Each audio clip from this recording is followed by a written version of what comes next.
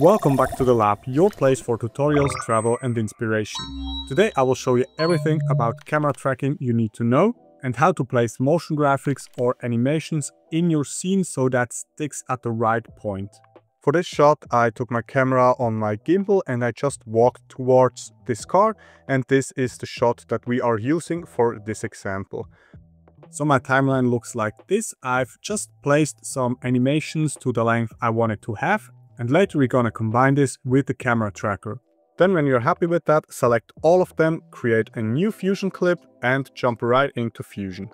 In the Fusion, delete the merge nodes and the background node. Now click on this left little dot here so you can see which clip it is.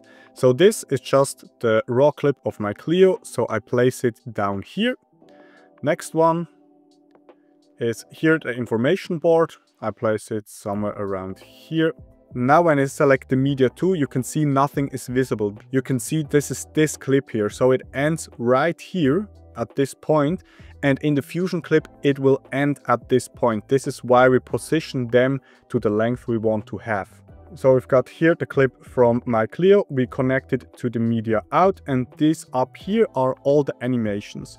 So first we need to do the camera tracking. So we select the media in 1, the Clio clip, hit Shift and Spacebar and type in camera tracker. Press enter. So the camera tracker could be really confusing at first, but I will explain it as simple as possible. Put the detection threshold to around 2.4, so you've got a better tracking result.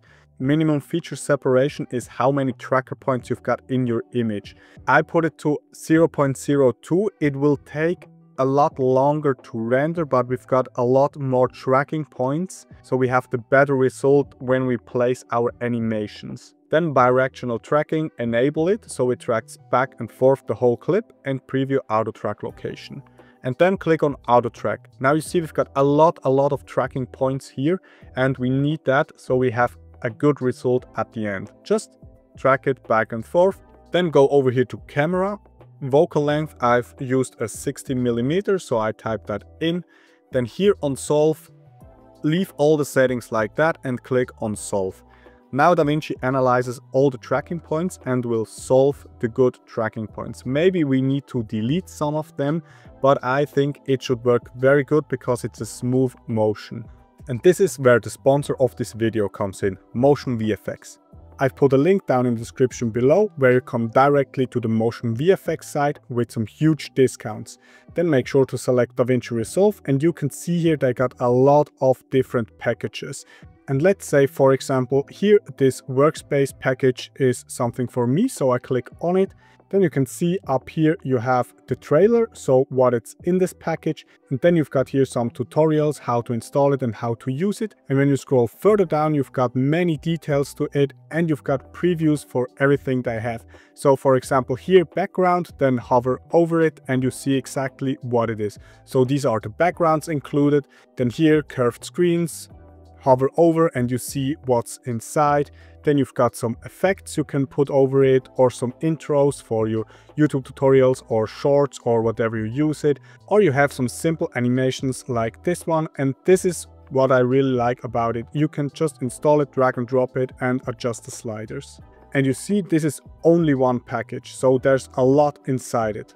So let's say you like this package, so you buy it. And once you've bought it, you can go here to the M installer and just install it for Mac or Windows. And here on the M installer you can see these are all my package I've downloaded, and by just clicking here it's already installed in my DaVinci Resolve.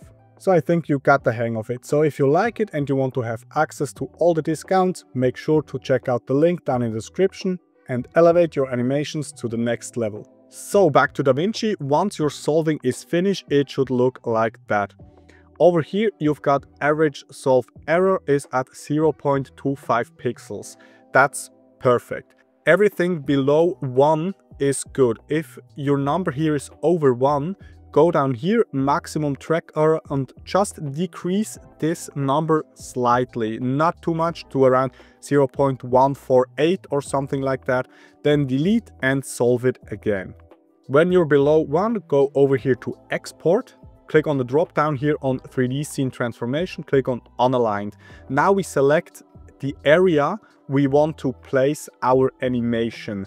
And in my example, it worked the best as I took here the wheel. I just select this area here, click on Set from Selection and Aligned. Now everything changes to this position. So all the animations we put into the scene, it sticks to this position. And from there on, we can adjust it where we want to have. Then click up here on Export. And now you've got a node tree like that. A lot of informations. Take here the camera tracker, and with holding down Shift, you can place it down here. Point cloud, you can delete that, we don't need that. And the ground plane, we also don't need that. Then disconnect it from the media out and plug it into the media out. So we have a straight line like that. And now we just need to plug in our animations into the Merge 3D. And by doing that, you see this doesn't work. This is because here we are in the 3D scene, and these animations are in the 2D scene. So we need to tell DaVinci we want to have this animation in the 3D scene. And we can do it by taking here an image plane 3D. Then we plug this animation into the image plane and in the Merge 3D. For better explanation, I put here the Merge 3D into the left viewer, so over here. This is the overview of our 3D scene. You can see we have here the camera, and the green line is the movement of the camera. So you can see this is the movement right here. Here on the right view, you can see the motion graphic in the scene, but it sticks way too far in the distance, so it doesn't stick where we want it to have now. So for that, select here the image plane, and here on the left viewer, you see you've got these colored arrows, and now we just take it closer here to the camera. Right here on the inspector, we can make it smaller. And now we just position it where we want to have. So when we go through the timeline, you can see now it really sticks in front here of the car. So this is pretty rough, the position we want to have. And now you can just play around here with the settings and the adjustments until you're happy with the positioning of this motion graphic. When you're happy with the first one, take this image plane, Ctrl or Command C, Ctrl or Command V to copy it over. And do this for every motion graphic you have. Connect all of them together. And now I recommend to do one by one. So take this one, connect it to the Merge 3D, select the image plane. And now do the same thing again. You can position it with these arrows.